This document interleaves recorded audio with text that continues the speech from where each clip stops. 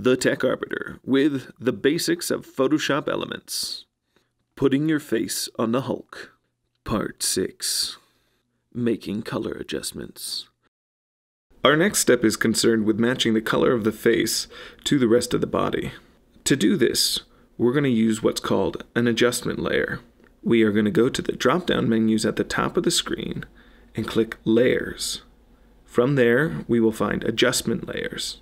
Next, we will go to Hue and Saturation. Click, and a dialog box will appear. If we adjust the hue slider, we will see the colors of the image shift.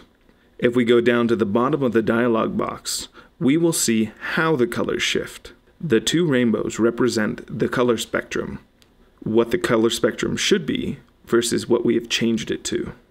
As we do not want the adjustment layer to affect the entire image, we need to click the button in the bottom left of the dialog box.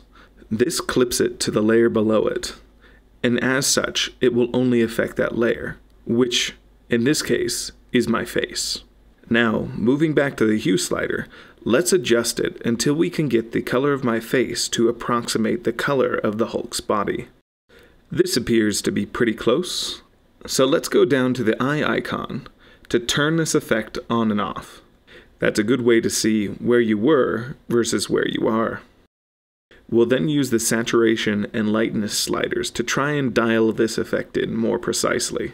Saturation has to do with how intense the colors are, versus the lightness slider, which affects how bright or dark it is. It is also good to note that if you pull the saturation slider all the way down, you will end up with a grayscale image, i.e., no color. Using hue and saturation adjustments sometimes will only get you so far. Other times it'll get you all the way there. So the next step that we're going to take is we're going to create a color overlay on another layer in order to make my face more closely match that of the Hulk's body. To do this, I'm going to start by going to the top of the Layers panel, where I will click the button to create a new layer. I'm then going to go over and get the brush tool from the left tool panel. I will then need to acquire a color from the Hulk's body to start painting. So I will click on the black square to get to the color picker.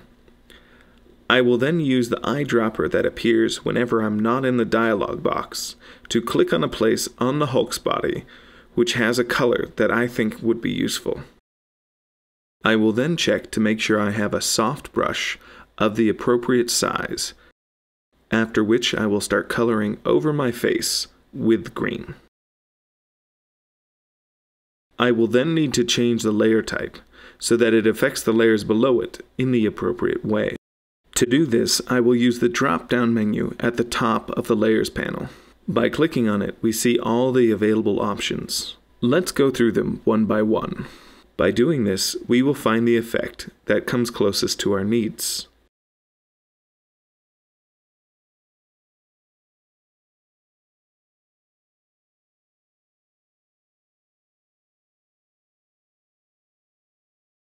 The multiply effect in this situation seems pretty solid, but we may not need it to be as intense as it is currently. So by clicking and dragging on the word opacity, it will cause the effect to be more or less intense. It also doesn't hurt to zoom out to gain another perspective.